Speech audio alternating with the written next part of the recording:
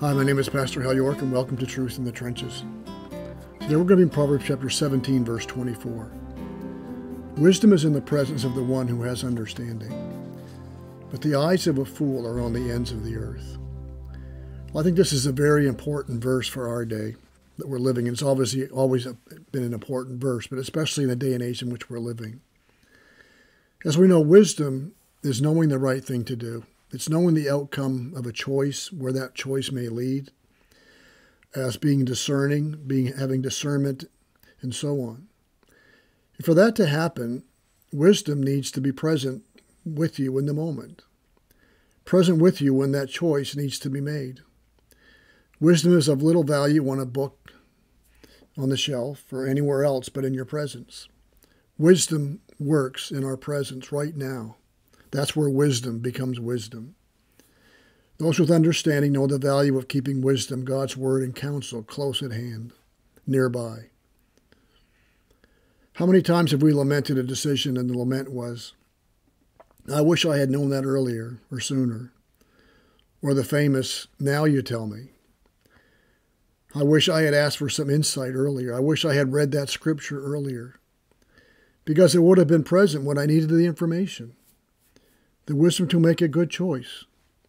Maybe we had a friend who knows a lot about that choice we needed to make, and he was very skilled in that or is trained in that, and we should have asked him for advice, but we didn't.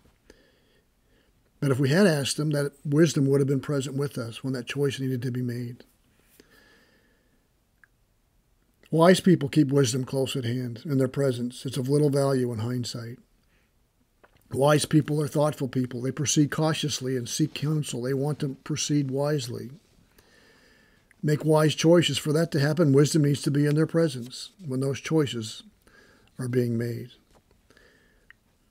And I think this verse also means that wise people are taking care of the things close to them. They bring wisdom to bear on their marriage, their family, their parenting, their work ethic, their spiritual growth. They're paying attention to their own lives, their own spouse, their own kids. They're focused on the things near to them and dear to them, the things that are at hand. I think Paul alluded to this in 1 Timothy chapter 4 when he was talking to young Timothy. And he says, do not neglect the gift that is in you, which was given to you by prophecy with the laying on of the hands of the eldership. Meditate on these things and give yourself entirely to them, that your progress may be evident to all. Take heed to yourself and to the doctrine. Continue in them, for in doing this you will save both yourself and those who hear you. One writer has put it this way. He is to be reckoned an intelligent man that not only has wisdom, but has it ready when he has occasion for it. He lays wisdom before him as his card and compass, which he steers by, has his eyes always on it. That's what the first part of this verse is talking about. But the second part of that verse alludes to the person who's here, there, and everywhere. They're all over the map. His eyes are all over the place. He knows how to fix all the problems in politics. He knows what's wrong with the world. He knows how to fix global warming. He has opinions on everything. He lives to make comments on subjects he knows absolutely nothing about. And Proverbs says this person is a fool. And one writer said, he is a fool and good for nothing, whose eyes are on the ends of the earth, here and there and everywhere, anywhere but where they should be, who cannot fix his thoughts to one subject or pursue any one purpose with anything of steadiness. When his mind should be applied to his study and business, it's filled with 1,000 things foreign and impertinent. He spends his whole life somewhere else, involved in everyone's life but his own. He's home, but he's not home. He's home, but he's not engaged. His mind is 1,000,000 miles away, solving all the problems of the world, or maybe next door, but not his own. He knows the answers to the marriage problems next door, but not why his own marriage is falling apart. He knows how to parent your child, but his own are a nightmare. It's far easier to solve other people's problems, to have answers for issues halfway around the world or across the street.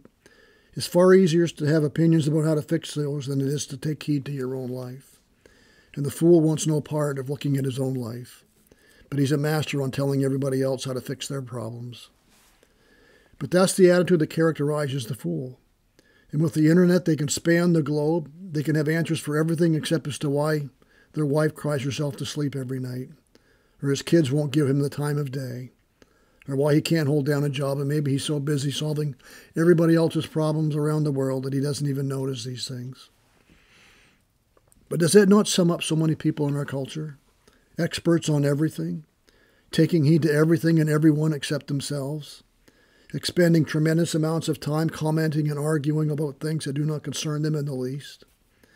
Meanwhile, at home, or in their present, everything is falling apart.